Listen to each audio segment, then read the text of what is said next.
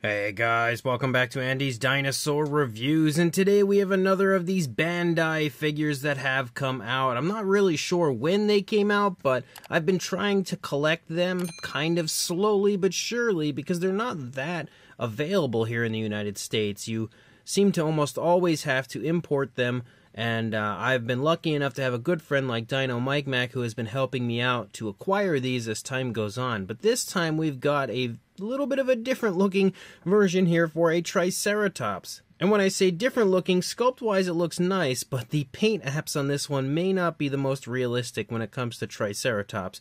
You can see, though, that this one is a bit smaller than the other figures we've taken a look at. So far, we have taken a look at a T-Rex and a Spinosaurus. Now, the Triceratops is absolutely nowhere near the size of those other figures. This is a much smaller figure, and there are actually a few in this size range, and we'll be taking a look at all of them here on the channel, which should be pretty fun. But again, pretty interesting looking Triceratops, very unrealistic as far as the coloration goes, but a pretty cool looking sculpt, so let's jump to a closer look at it right now. So, starting up here at the head sculpt of the Triceratops, you can see some pretty decent looking skin texture. Nothing that really, is absolutely amazing, but pretty darn nice looking for the most part when it comes to the skin texture in the face.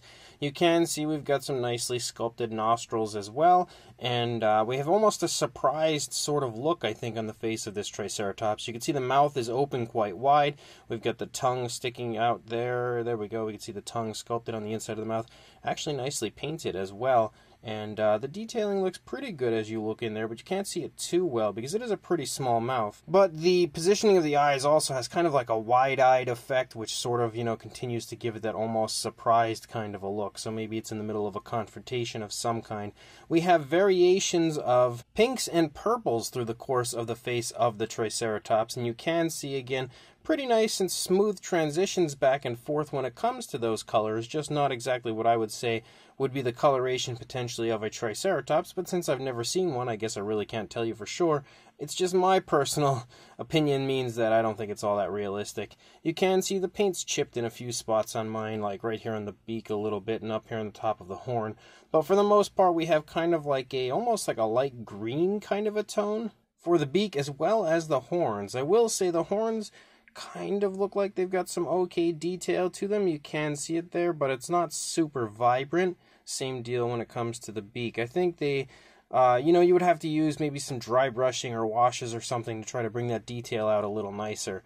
You can also see there is a very obvious seam here from the top of the head moving onto the body as you move back, so that is something to take notice to. And as you move up around the frill of the Triceratops, you can see all of the spikes here are painted, which is nice to see. A little bit of a, looks like maybe a paint mishap up here on the top as there's like some pink randomly showing up that's a little bit brighter right there. But other than that, the paintwork looks okay here in the face. Definitely not the best thing I've ever seen. You can even see a pretty significant, almost look like the horn might be loose right there, but a pretty significant seam right there where the horn is connected as well. But again, definitely not the best paintwork I've seen, not even the best paintwork I've seen on these Bandai figures, but the sculpt is pretty nice. As you move back here to the back of the frill, you can see the skin texture on the back of the frill does actually look really quite nice. I think that looks quite beautiful, and again, more variation of color as you have the pinks and purples meshing quite nicely back here, and as you move down here into the neck, you can see even more impressive skin texture. I think the actual sculpting and detailing to the skin texture is really nice once you move back here into the body. You can kind of make out the spinal column. You can also see that pinkish tone kind of follow along the spinal column there of the dinosaur. Another seam where the neck is connected, so that's a very obvious seam yet again, no real attempt to even hide the seam. But you can see some very impressive skin wrinkles and skin folds and stuff here in the side of the neck. The Triceratops has its head turned to the left, so you would definitely see all of that skin wrinkling, which is a nice touch. You can also see the shoulder blade there protruding from the skin. Again, we continue to have pretty much the same design when it comes to the paint apps as you move through the figure, as you just have the pink and purples, and they just kind of transition back and forth through the entire figure. We definitely have a lot more when it comes to the pinkish tones here in the body compared to what you see in the face. A lot darker tones up there in the face, but a bit brighter as you move back here into the body. Still, the skin texture continues to look phenomenal, honestly. I would love to actually repaint one of these, but of course I'm going to want to keep this one original. But if I happen to get my hands on another, I would definitely love to give this one a repaint. You can see the muscle definition as you move down the course of the leg down into the foot. We do have some nails painted out with a nice glossy black, which is a plus. And then as you move back up, some more skin wrinkles and stuff here in the lower part of the stomach. And again, very impressive fine detail as you move through. You can see that lighter pinkish tone in the center of the stomach, and then again those darker purplish tones sort of bordering around it, just highlighting that. And again, more of that light pinkish tone moving here, but we now have the purple kind of running along the side of the spinal column. Then you've got the pink again and the more purples, so kind of just a nice healthy mixture, I guess, of all of these colors. As you move back, you can see the hip bone as well as the muscle definition again moving down the leg. Yet another pretty obvious seam here where the leg was connected, but not quite as obvious, I would say, as what we had seen in the neck and jawline. You've got the kneecap right there, as well as, again, a pretty nice looking foot sculpt. The nails are painted with that glossy black, a little bit sloppy, but not too bad. And then as you move up here, you've got a nice looking tail sculpt again. Very, very nice looking fine detail, decent paint apps, just not realistic. You've got a nice curve to the tail as you move out. The tail leans toward the dinosaur's right. And then if you look here at the underside again, pretty darn impressive when it comes to the fine detail. Bandai really does a great job on the sculpts of their figures when it comes to the very minute details of them. And then when you come over here, you can now see how the skin is kind of stretching, not so many wrinkles or anything over here because the Triceratops has its head turned away from us. And then as you move back here into the body, you can see the legs are kind of held a little bit closer together than what we had seen on the other side, really scrunching the skin here in the stomach region up. And again, it looks pretty close to what we had seen on the initial side. Very, very impressive fine detail throughout. Just, you can see one thing specifically that's a little different is how the tail curves in this direction, causing a lot more skin wrinkles on this side.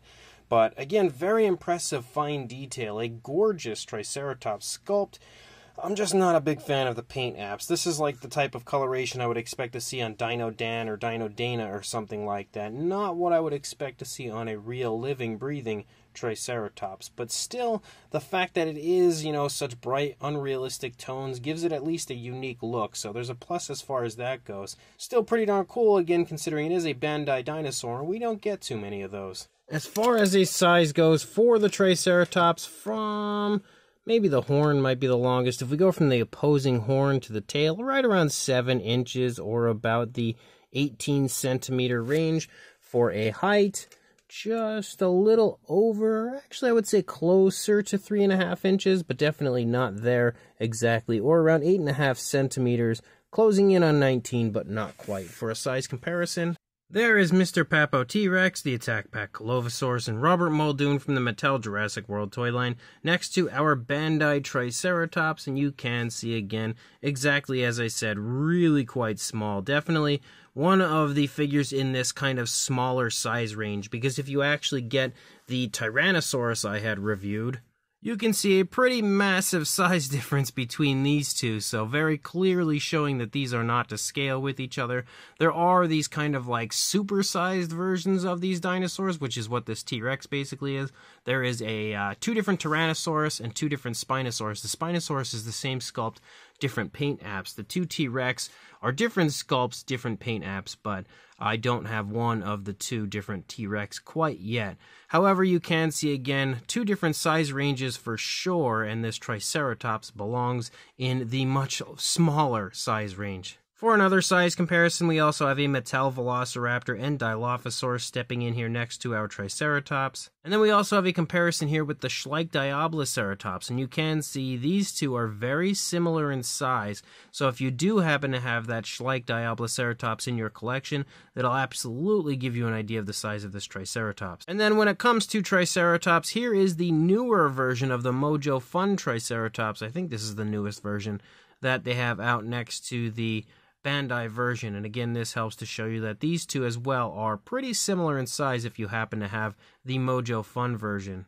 And then for one final comparison with a very similarly sized Triceratops, we also have the Batat version here next to the Bandai version, just to iron out the size with one final comparison.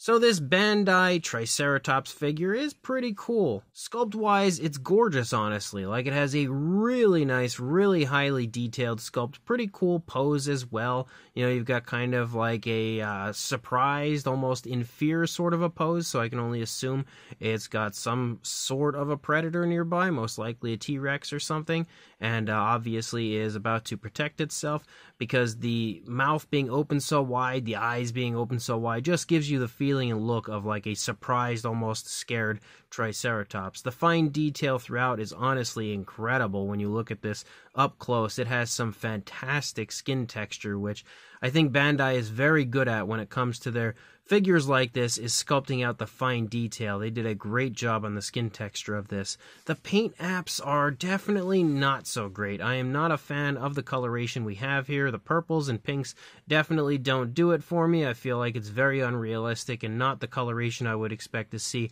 on a Triceratops. Not saying that they couldn't include some of these colors. I just feel like the tones might be a little bit different.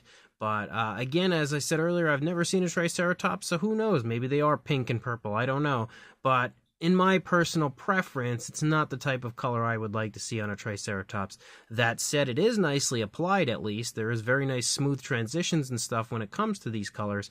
They're just not that great as a whole. And the figure is a good bit smaller than your average Bandai dinosaur that I've reviewed up until this point, so that will make it a little easier to fit into your collection. It also should help to make the price tag a little more, easy to swallow when it comes to the other ones. I will try to find a link in the description to, send you straight to somewhere, probably eBay, that might have this for sale. It's still probably going to be a little bit pricier just because these figures seem a little bit hard to get here in the United States, so the price tag will probably be a little bit higher than it really should be for something like this, but that's really the only way I know of to tell you guys to grab one is through eBay or somewhere like that. So again, I'll try my best to find a link to include in the description. If you are interested, check that out, and also like, comment, and subscribe, and I will see you in the next review. Thanks for watching.